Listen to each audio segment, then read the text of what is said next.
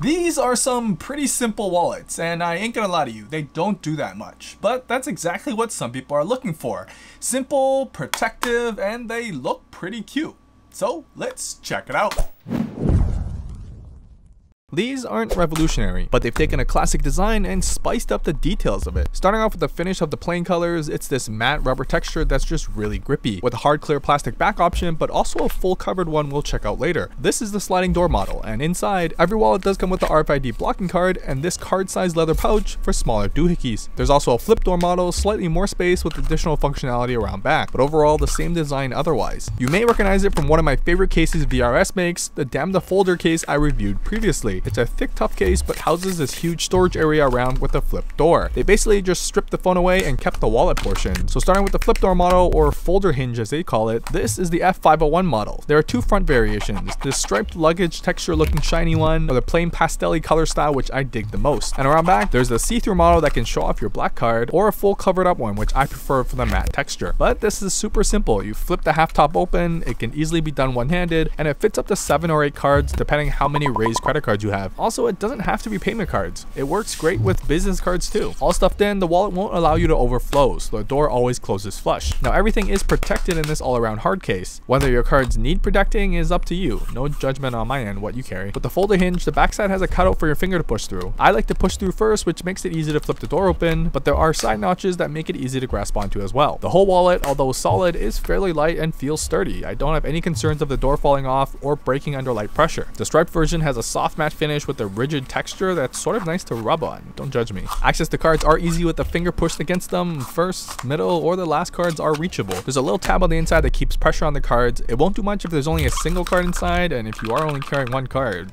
stop it. But even when it's not maxed out, 3 or 4 cards, the tab keeps everything from jingling around too much, and also from just completely falling out. These mini leather pouches are about the size of a card and are designed for flat or small items. It works great with a single key, and anything more than that may get a little tight, but it is possible. Since it is a separate pocket, I found myself sometimes having to use 2 hands and removing it completely to get to those items though. I also recommend having a card in front of that pocket, maybe a card you need to quickly access, just to keep everything inside from sliding out on its own. Of course, you could just throw your key inside. That's the beauty of these large pocket wallets. You can store whatever you want. Unfortunately, it can be finicky to put cards back in with the key in the way. That's why having this pocket makes it convenient for other items in the wallet. Checking out the slide door model, the G501, it allows for complete vertical access instead of horizontal like before. The spring door snaps open and back into place for quick access, and it can fit up to 5 or 6 cards, slightly less than the other. This one doesn't have a finger cutout, but otherwise uses the same materials. Now, if you're worried about getting your cards swiped unintentionally, throw in the included RFID blocking and boosting card. It will occupy a card space, but essentially anything on the boosting side, like a credit card, will still be able to tap wirelessly, while anything on the opposite side gets their signals blocked. So when inside the pocket, any cards you want protected will be sandwiched between your thunder thighs and the blocking RFID card. Again, both door models come in a clear and fully covered textured back too. Last little accessory, a little rope and leather lanyard is included, which is pretty neat. And for anyone that likes to hang it around your neck or even just tether it to yourself, this is nice to have. And that's everything. Combined with the little leather pouch and the RFID blocking card, you've got a choice from a range of colors and 2 styles to choose from, along with the slide or flip door model and your choice of a clear or full covered back. My favorite part though, it's an open design. You can hold anything you want, like your secret stash for those lonely nights, keep some cash to pay off your kinky hobby, and store some mints for the after party. That's all protected in the hard shell that won't accidentally open on you, because how embarrassing would that be? It even works as an accessory storage for your gear. The possibilities are endless as long as the items are fairly flat.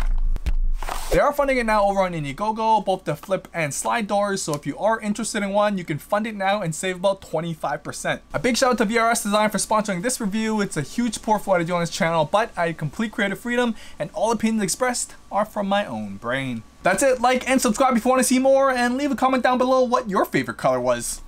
I rest my wallets.